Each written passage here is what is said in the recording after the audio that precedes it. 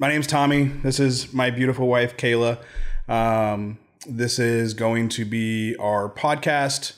We are going to talk dog training, entrepreneurship, marriage, veteran stuff, how not to kill your wife when you work with her, our husband, I guess, because you probably want to kill me more than I want to kill you.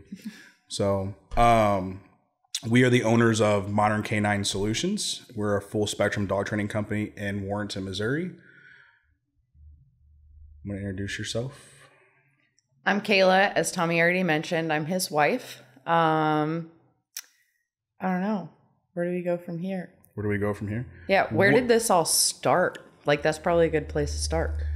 So, being invited on multiple podcasts and talking, this has been a lot of fun for me doing. And we've been asked by multiple people to do a podcast because of our backgrounds and doing the dog stuff. And apparently we're really good about being in front of people, which I guess we are. I think it's the educating aspect. Like we've talked about, that's a huge thing that separates us in this industry, is like being able to explain concepts to people and show them at the same time. Like I feel like that's been the dream team thing, just like we just talked to Joey about with, you do the training and I can stand back. I remember the first time that happened too. You're like, hey, that really worked. This next eval that we're doing, can you just talk while I work the leash so I can focus on the dog? Right. Then I don't get bit. So where did Modern Canine Solutions start? So Modern Canine Solutions originally was going to be a nonprofit. And the goal behind it was going to be doing public dog training for anybody, and then a portion of that would fund service dogs for veterans. That didn't work out. Ended up going somewhere else and working for multiple other companies first. And then when we came back from Virginia, it was kind of a plug and play because we already had the logo, we already had the branding, we already had the image, we already had a Facebook page for it. Like, it just flowed. Well, so back, like, there's a huge jump there. Like a 5-year jump. Yeah. Well, so you talked about Modern Canine Solutions was originally a nonprofit, and then that didn't work out, like the donating service dogs to veterans or whatever. It was for everybody. And I know you, and when I say that, I mean, you don't just give up. It's not like, okay, this isn't working. Like, I'm not making money. I'm not. So what was it about that you were like, okay, this isn't working, like I'm going to move on or do something different? Or was it truly not working? Well, so it never got stood up. It never officially got stood up because I went from dog school, started the brand, trained like 2 or 3 dogs, and then Off Leash Canine St. Louis came out to me and said, hey, we want you to basically run and start our location in St. Louis. And you won't have to do any of the business stuff. You'll just have to train dogs. And I was like, okay. And especially considering, like, I was so new in the dog world that I didn't have the ownership or the business ownership side of it locked down yet because I hadn't seen it. Mm-hmm. So when they came to me and said, hey, we're gonna pay you to just train dogs and that's all you got to do, I was like, okay, it's a no-brainer. Let's gain some more experience first in the dog world before actually diving in on doing my own thing. I think some of that too, like one thing that we've talked about pretty frequently is the niching. Like everybody with business talks about niching. And I think for us, it's been so difficult, even going through the coaching stuff that we have for the business, it's been so difficult to niche because it's almost like you cut yourself off from people. And so Modern Canine Solutions being specifically geared towards service dogs and veterans is like, but I have this wealth of knowledge and all of this stuff that I can help so many other people, right? Not just service dogs. So like knowing you and digging all the way down to the surface, like I think that was probably it. You don't like limiting dog yourself. Training is my niche. Yes. Yeah, right. Like I can help so many people do so many things. Where do we go from here?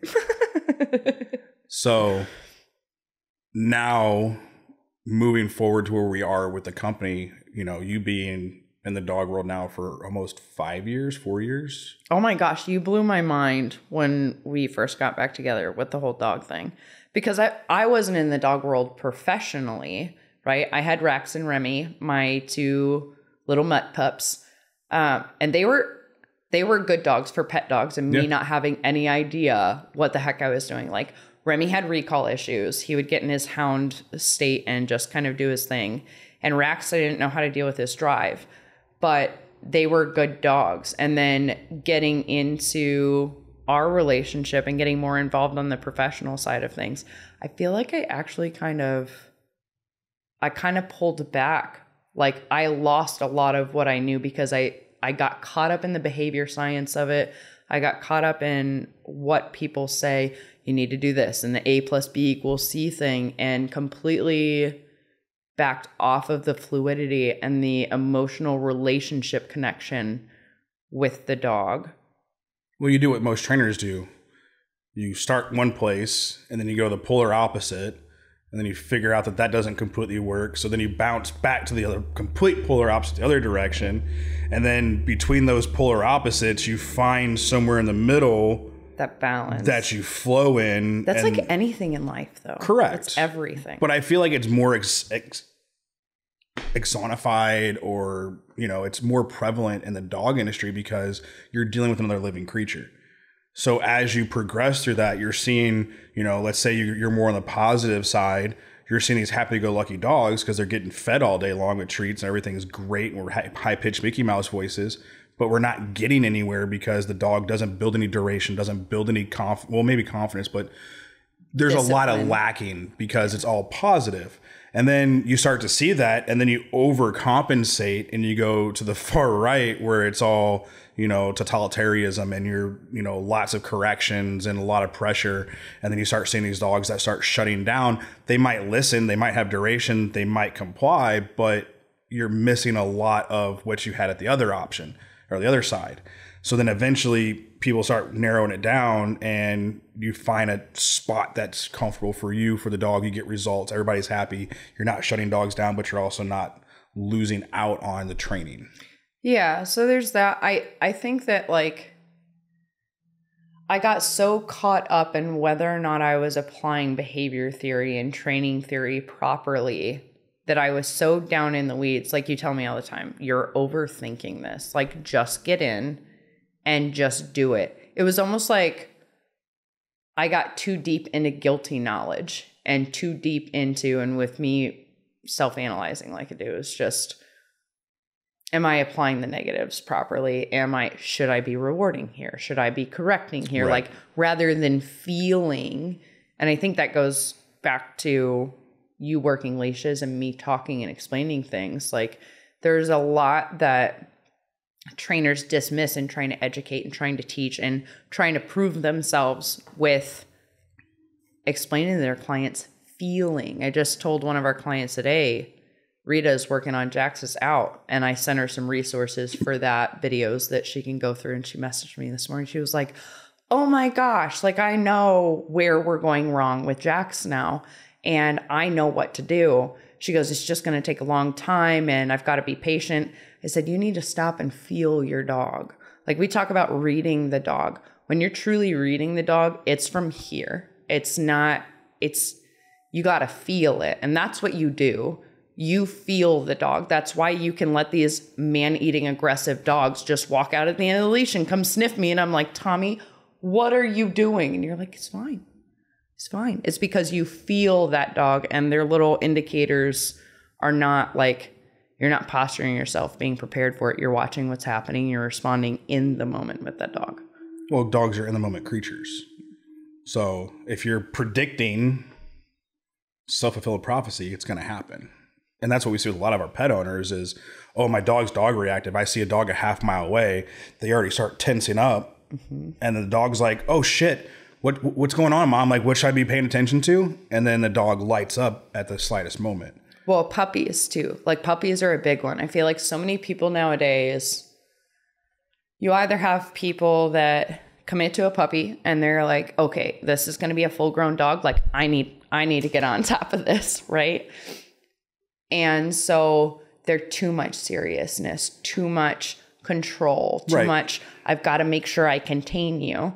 That was like the lady that came in for the eval the other day. She had those 2 shepherd puppies and they were on the prong collars and they were fine. They didn't start to jump. They were greeting me. They were super social. I was really excited for them and for the owner. And she immediately started slamming them. And I was like, they're babies. Let like, them be puppies. Yeah. And honestly, and what I told her very specific, I was like, if I'm a person out in public and I'm willing to greet your dogs and interact with your dogs, I need to be okay with the risk with how old they are of them jumping on me. And if I'm not, then I'm a jerk and it's my problem. Don't correct your dogs. Tell the person to go away. Like, well, and I think that also depends on the overall arching goal of the dogs, right? So Raider was never that dog that I allowed just people to meet and greet and pet and things like that. He's super social. He loves people, but that wasn't my goal. And with my goal of him being a sport demo dog, I wanted 100% of his attention, his bond, his relationship. And as we see with a lot of pet dogs, the more you allow your dog to interact, meet other people, other dogs, you lose focus, you lose part of that because now it's acceptable. And everybody that your dog meets is like, oh, my new best friend, I need to go say hi to that person. So I think it's a balancing act, and obviously having the control aspect and the release and things like that is going to benefit that. But overall, I mean, dogs don't need dog friends. Yeah. Well, they don't need other people friends. There's so much that we could get into with that. So circling all the way back, you had started talking about me getting involved in the business. Where were you going with that? I have no idea. It was just something to talk about, and, with you, it was different when having just by myself, right? I didn't have anybody else that I was bouncing ideas off of or, had someone that could narrate what I was doing with a dog for a client, which has been a huge point for us as far as growth. But I also feel like for a lot of our clients, we hear it all the time, oh, we went to such and such trainer. I spent a year there and I learned more from you during this free eval than I did the entire year I was with a trainer. Or I came out to do bite work and I was with this other couple trainers for massive amounts of time. And in one session, I learned more about what my dog was doing and what I was doing and how to fix it or make it better or what I was actually doing than I've done this entire time, which just boggles my mind of what as an industry are we doing? What as an industry in the dog community, in the dog industry, where is the breakdown in that communication? Because as dog trainers, and maybe that's the problem, is that we're dog trainers. We train dogs. Mm-hmm. Well, you have to train the owner. Yeah. That's more important than training the dog. Like at your question as an industry, what are we doing? So you say it all the time. The only thing that 2 dog trainers will agree on is what a 3rd dog trainer is doing wrong. Or don't go to dog park. Don't go to dog parks. However, you can't even broad stroke that, because when I was taking Rax and Remy to dog parks before you and I got together, and before Remy almost had his first fight at a dog park that made me stop taking him to dog parks, I saw trainers in there. But what are we doing as an industry is you watch dog trainers interact a lot of times, and it's very much like, this is my posture, this is what I believe, and this is my training. There are very careful. You're getting me on the purely positive versus balanced trainers tangent. No. So there's very few trainers though that can collaborate, right? And can they want to stand on their mountain and not move from it. And it's how are we benefiting our clients, our human clients and our dog clients in that way? Because just like we've talked about with the purely positive and the force free and all of that stuff, they have valuable information and they have valuable. There was the one trainer that had messaged you the other day, and he was talking about really being passionate about studying dogs being able to be rehabbed without adverse stimuli or without having to face negative things. Listen, in a perfect world, like I would love to be able to build my confidence and build myself and not have to face anything uncomfortable. That's not the reality of the world that we live in. Right. I mean, there's no living creature on this planet that doesn't face some kind of struggle in their life. So to say that a dog can or has to or is better to not struggle or face some aversion to overcome it to be a better dog. So I'm going to ice that with some philosophy, right? So like, and I think it's an important distinction with there's no organism on this planet that's going to go through life without struggle. There's this inherent idea in the world today that struggle is bad, right, that struggle is adverse. The only time that struggle is bad or is adverse is when you cannot, what's the word I'm looking for? Assimilate. When you can't get it to come together, when you can't reconcile it, when you can't find benefit to it and how it built you and how it grew you. Like, but if you look at our society too, going off of that, the American society, we're overweight, we're obese, we eat shit food, everything is crap, we're all over medicated, which is a direct reflection of our dogs. Oh gosh, 100 years ago, 100 years ago, we were farmers. There was no depression because they were all working. They were physical, right? So there's this idea though that there was no depression because that was a day and age and a time where you just shut your mouth and sucked it up and dealt with it. Well, I mean, so maybe, not that it didn't exist, but that people didn't discuss it. But they say nowadays, number one way to combat depression is to go to the gym, right? I mean, I think it's to get out in the sunshine and drink more water. Too. But, you know, they say working out and things like that is the best way to combat depression. Yeah. So, well, what is working out? It's fucking struggle. So, of course, we're going to, as the American society, are going to say that our dogs shouldn't struggle because we don't fucking struggle.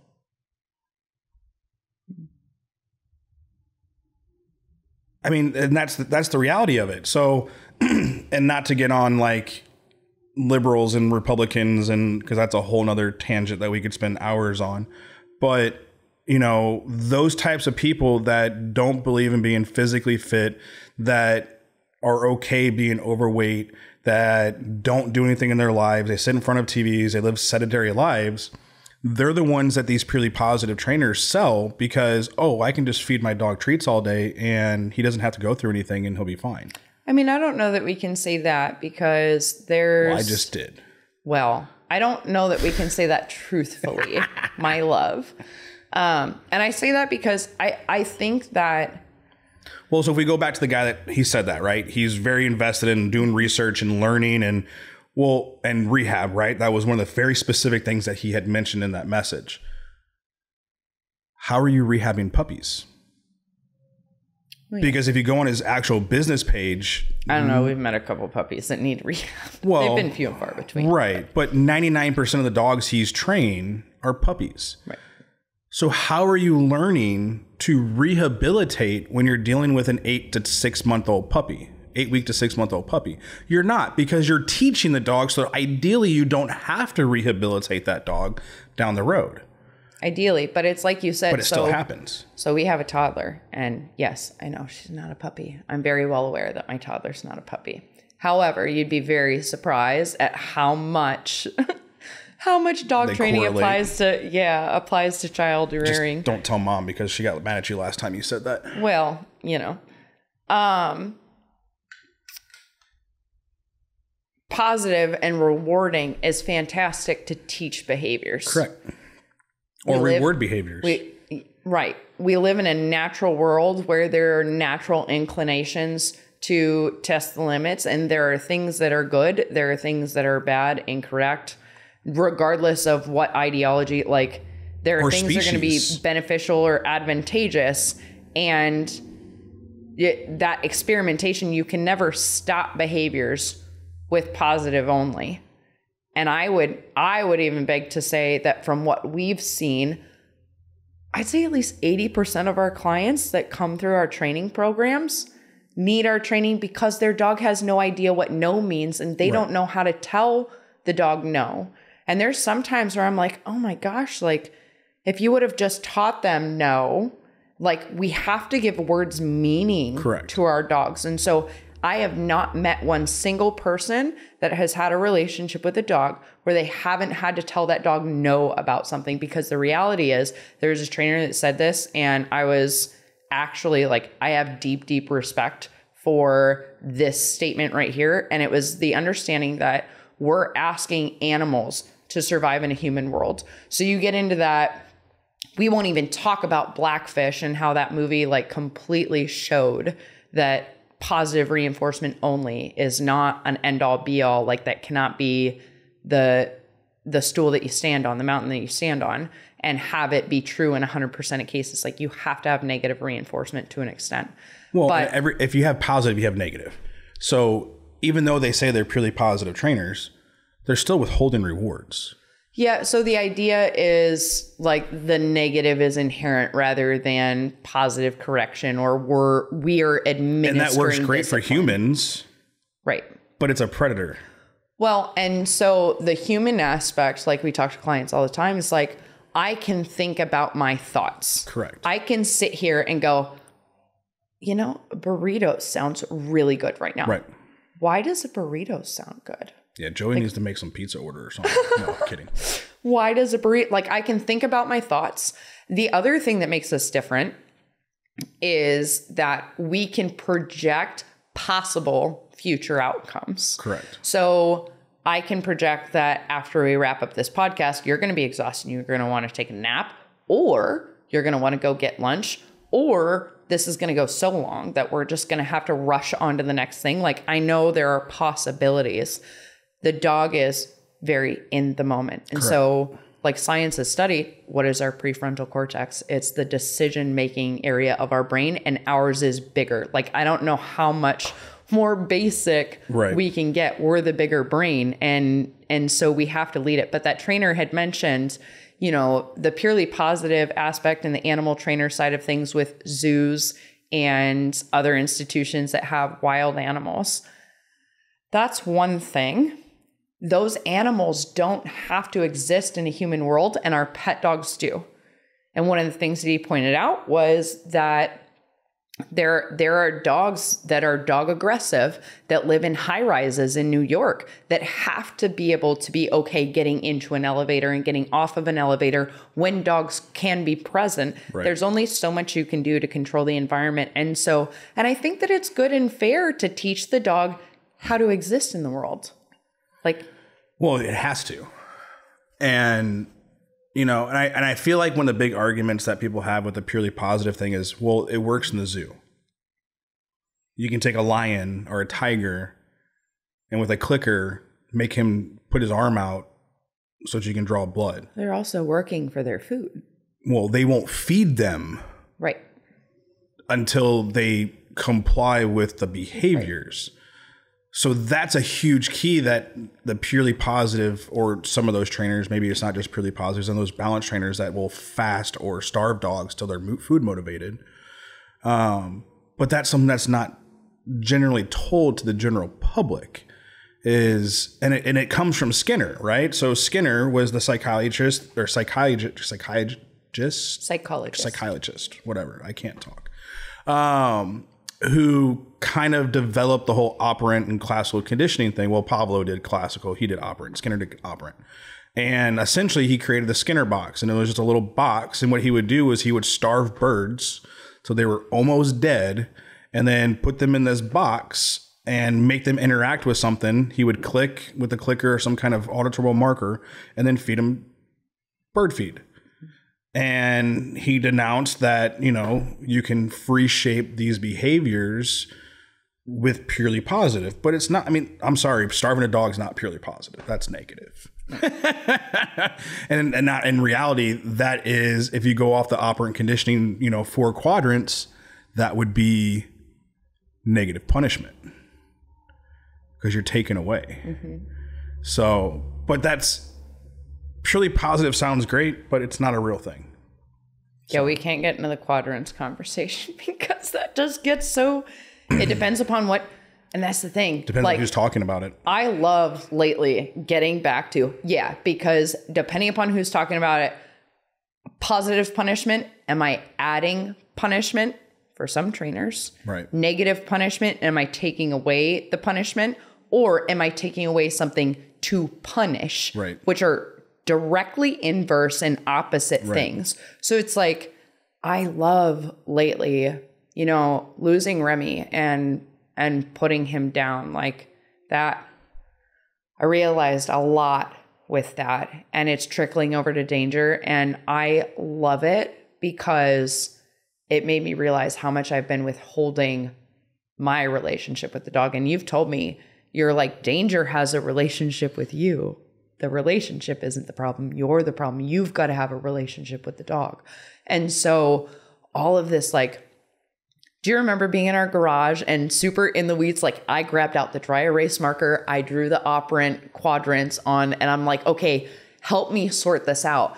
And then we went to Nepopo and listened to Bart and Michael explain it. And then I came to realize, like, it's all how people are processing. Screw all of that crap. Like, I'm just going to be a good human with the best intentions that I have for my dog to build discipline and have a loving relationship with them.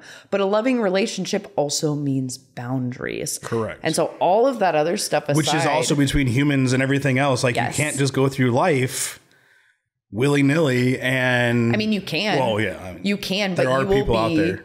I mean, we do at times. True. We do at times. We give and give and give and give and give and...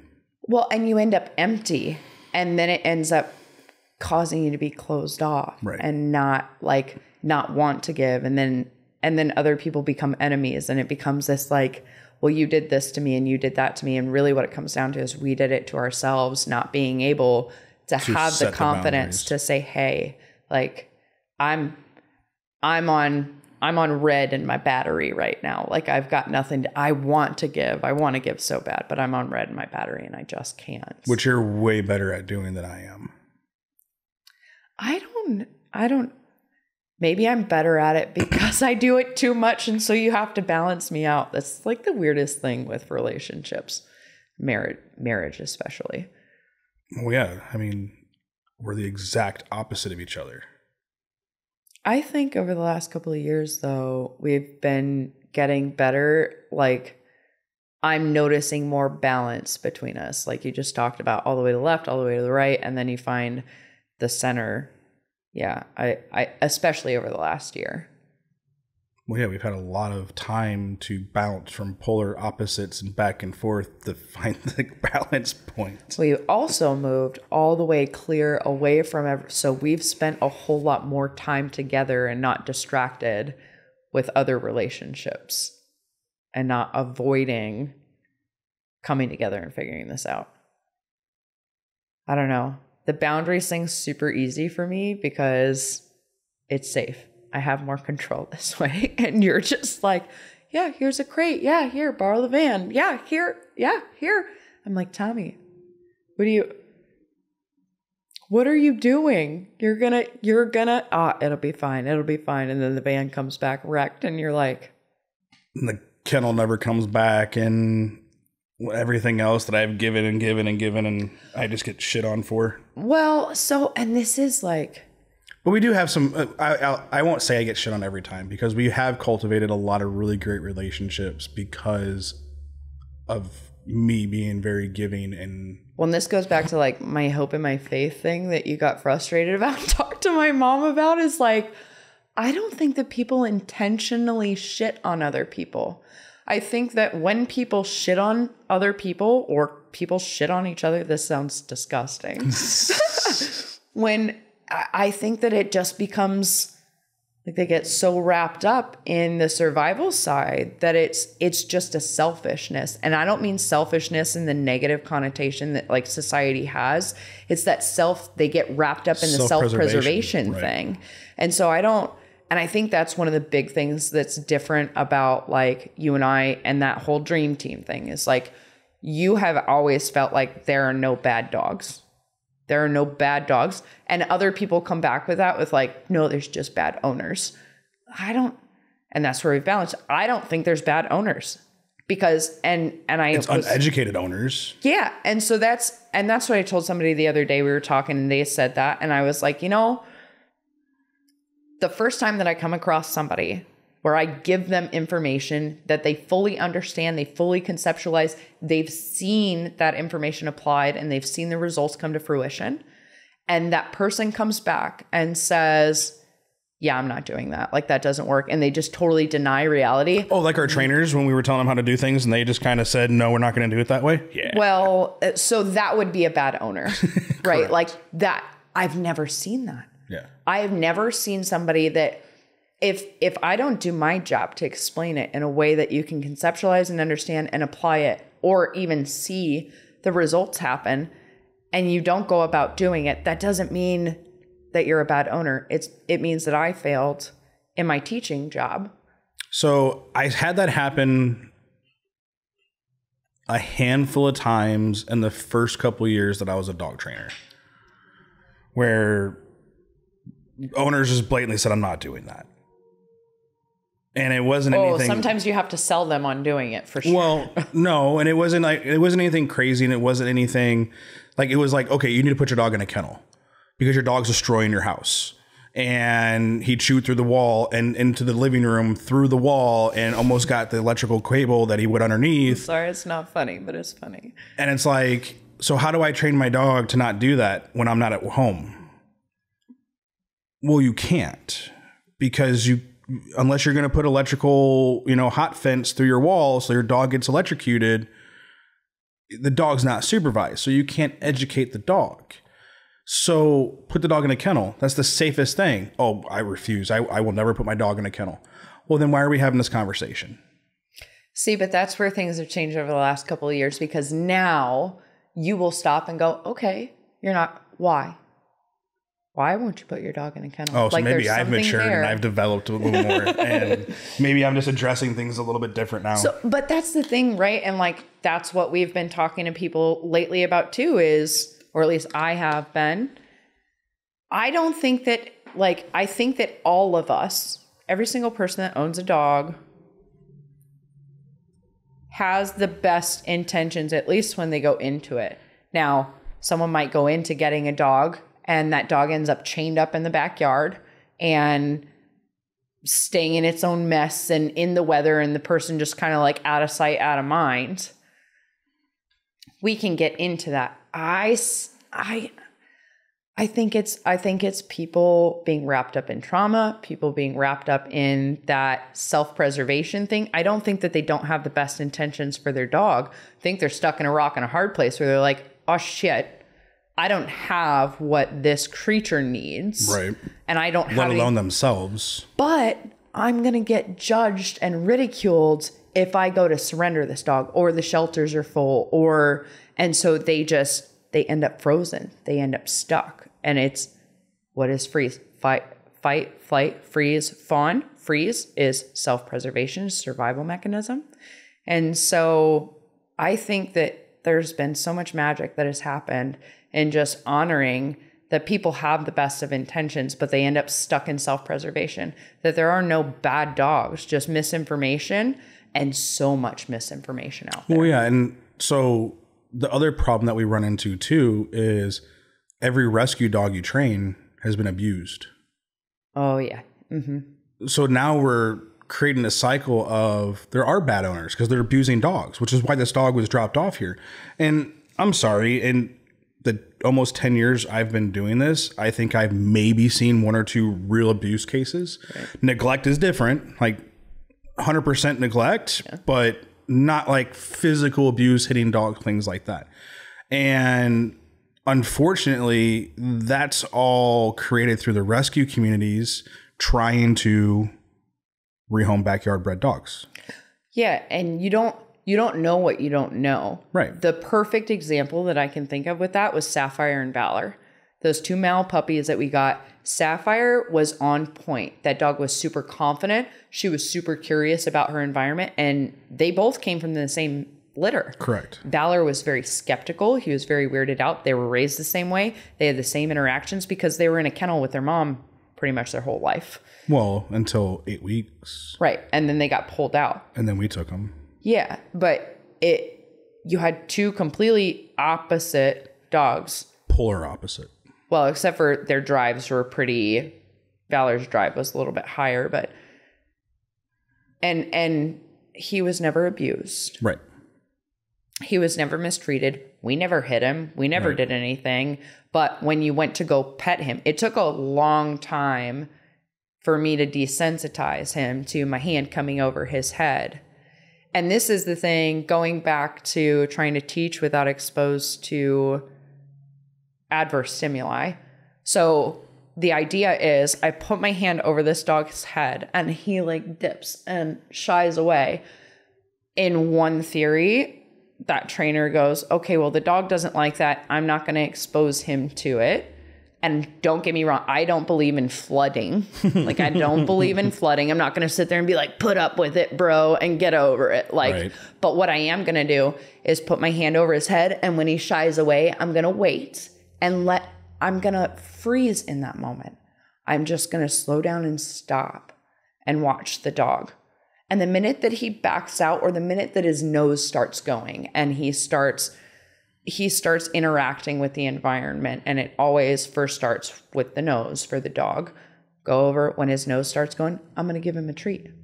I'm going to wait until that decision happens. I can't touch him or pet him or coddle him when he's like, oh shit, what's going on? But over time, because the reality is with me being the bigger brain, that dog's life is not in danger. Correct. His physical safety is not in danger. Well, and that's like that dude, the same guy, screenshot of the video that I took of Stitch. Mm-hmm. And he was like, oh, look at this dumb person. He doesn't even see the body language and he's such a bad trainer. And I'm probably over exaggerating what he said, but I was kind of pissed off. I'm just smiling because I love how sensitive you are. Yeah.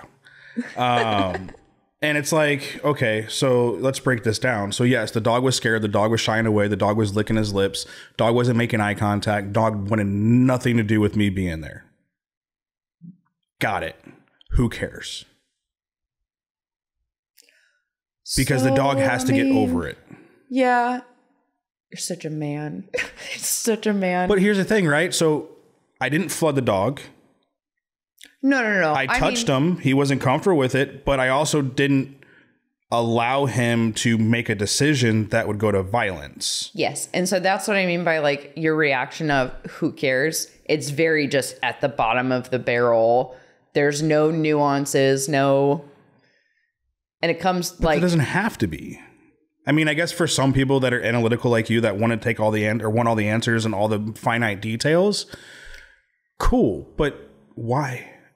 The dog needs to stop biting people. The dog needs to stop being scared.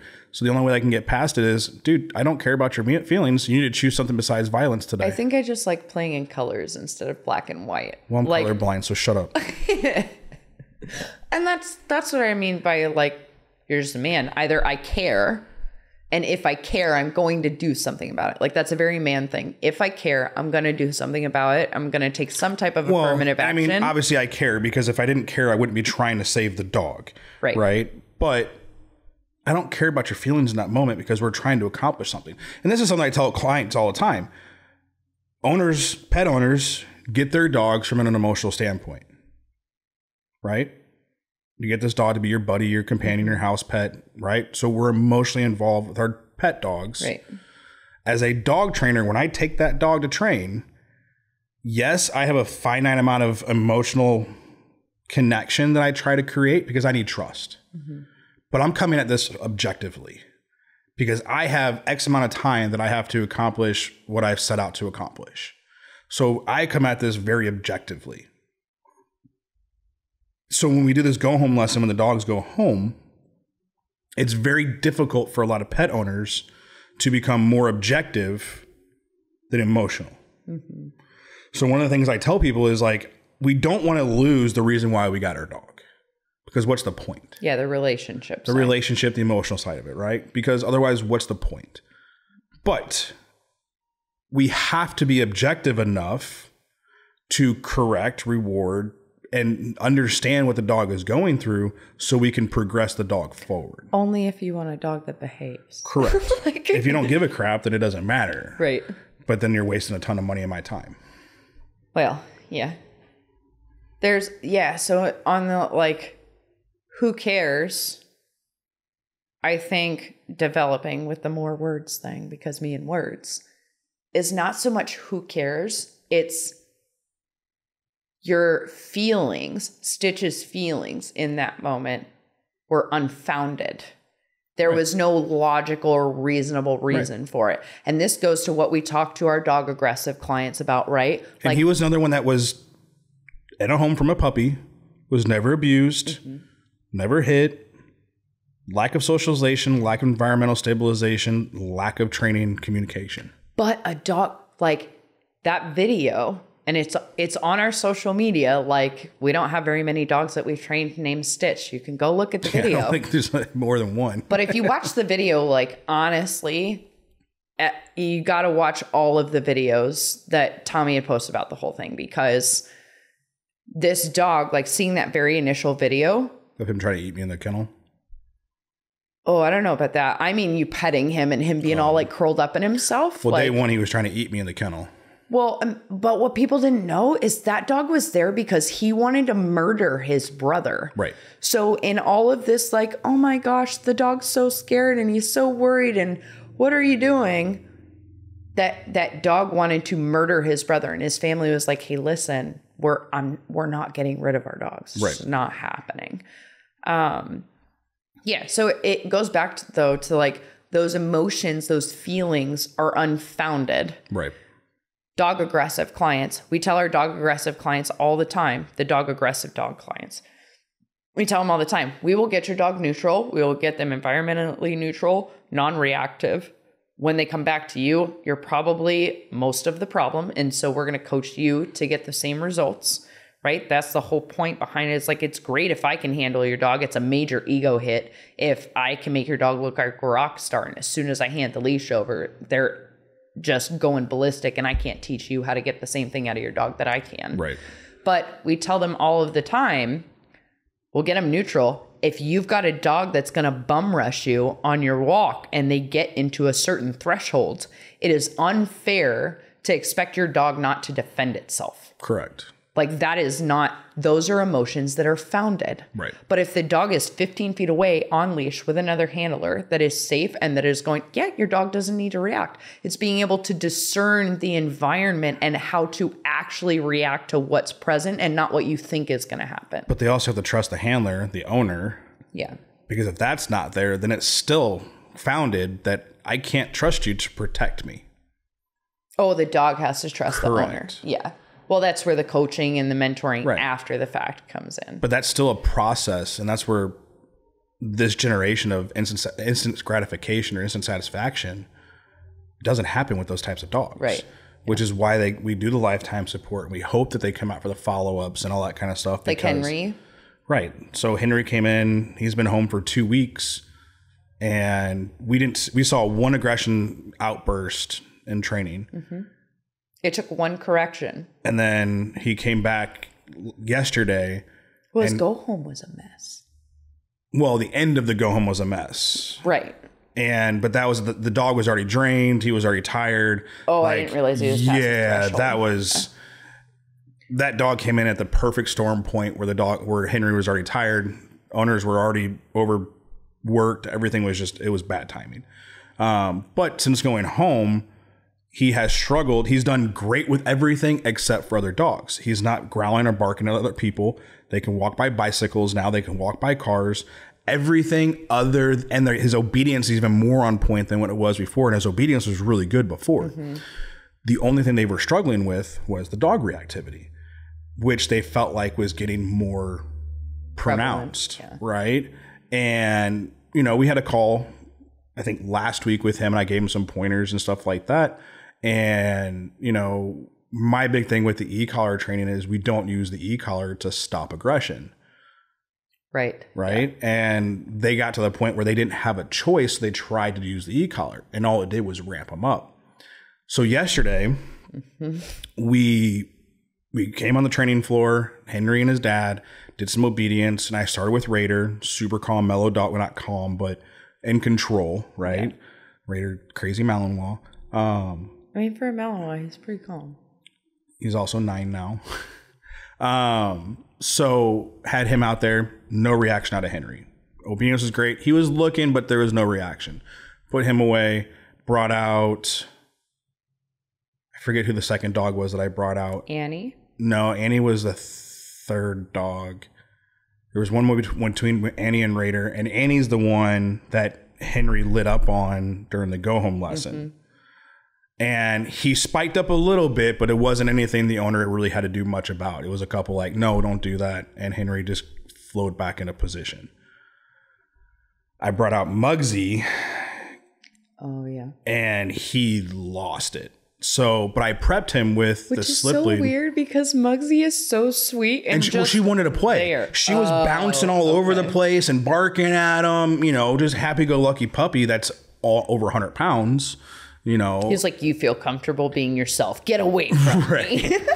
And so I prepped Henry's dad with what to do, and he did it. And instantly, Henry knocked the crap off, fell right into place, even with Muggsy still going berserk and me barely being able to hold her. Was Henry shut down and scared? No. How do you know? Reading the body language, right? That's what everybody's like, okay, he stopped, but was he oppressed? No.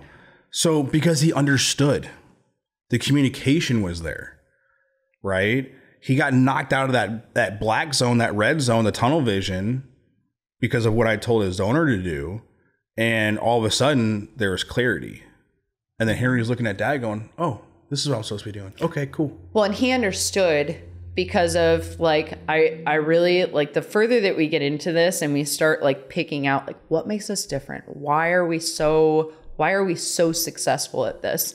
And I don't well, because in the first couple of years of me doing dog training, I'd trained probably 3 times as many dogs in that time period that most trainers touch. Yeah, but it's there are ideology pieces and beliefs that we have that are integrated, and we train the dog. I've wanted to discover what those are, and one of the big pieces is that teaching the dog how to control themselves. Right. Teaching the dog that their behaviors have consequences, whether those are positive or negative consequences. It's not me. I am the one that is responsible because I'm the one that's responsible for delivering the information because I'm the bigger brain. So I am responsible for stepping up and being the authority in the partnership, in the relationship with my dog. But I should be one for one doling out positives or negatives, communicating with my dog, whether that was acceptable or unacceptable, or it's just neutral. You're just free being a dog. Context is everything too. Context is huge. Well, and I feel like the reason we stand out is we actually started this company to train dogs and humans. We didn't start this company to make money and to create a program or a cookie cutter stamp for every single dog that comes through our kennel or through our training programs. Right. We didn't just see the dollar signs available in the training industry and be like, hey, look, correct. We actually wanted, and which is the whole reason why we opened the facility that we opened and that we have, is we wanted a training facility, not a boarding facility. Right. You go to most of these dog training companies and it's 10% training space or lobby space the trainers work in, and the rest of it's all boarding. Right. We didn't want that. We wanted a place that we could actually train and do things with dogs versus making a ton of money by having, one of the big box kennel here, some of their facilities can hold 500 dogs. Mm-hmm. But all they do is cookie cut. Well, and we were talking, what was it? Oh, Danielle was going through resumes the other day and she was like, oh my gosh, knows how to handle 20 to 35 dogs at a time individually. Are you serious? And I was like, yeah, that's not uncommon For a place set up like we are in a commercial space with a kennel, it is not uncommon for a trainer to have to run through 20 to 30 dogs. To make a living. Yeah. To make But they're also doing 5-10 minute sessions that aren't very quality, and they have to teach 5 commands throughout 2 or 3 weeks. I mean, so they still get decent results, but I feel like that's why the harder cases, we end up seeing them. Right. And they say, hey, I've been to this, or they've been at least to one other training place. And they're like, it was good. My dog got something out of it, but there are things missing. Right. I feel like we just... Well, or like the dogs that we did eval last night for. Oh, yes. Yeah. They've already been through training. The one dog's already a certified therapy dog. And when they did their lesson with the trainer for the big box company, it was a 15-minute lesson. Right. And it's like, dude, how are you going to smash in 2 or 3 weeks worth of training into 15 minutes? Just my academic portion for most of our clients is an hour and 20, depending upon the dog and the situation. Well, that's what everybody, like staff that we've brought on that's worked for other companies, or even people that have gone to other training companies and then found us, like that's one of the big things. Everybody's like, oh my gosh, your go home lesson for your board and trains is 2 or 3 hours long. Well, and it's so informative. A majority of it is us sitting down, talking concepts and getting people to understand. Well, because the dogs are easy. Yeah. It's getting the owner to be on task or on par or whatever and actually do what they need to do. Mm-hmm. So, and I guess that's probably what makes us different than everybody else. Well, and I think that we don't have that. We understand people's... Now I do. It used to be really frustrating. Someone coming in and just, my dog won't do this or my dog does that. Like they have absolutely no control of it. Right. And it used to take a lot for me to not respond very shitty and very judgmentally. I think that that's just kind of a growth point though, because originally it didn't bother me. And then I got to a point where I kind of got jaded and I was like, well, I mean, who's in charge here? But there's so much information out there that's like, for us to do the best by our dogs, we have to let them be in charge. And by honoring who they are as a dog, and us letting them be in charge, like that's what's fair. Well, and that's why we have furries in high school now. And so, gosh, there are things that I just... So, I think it's a good point to leave.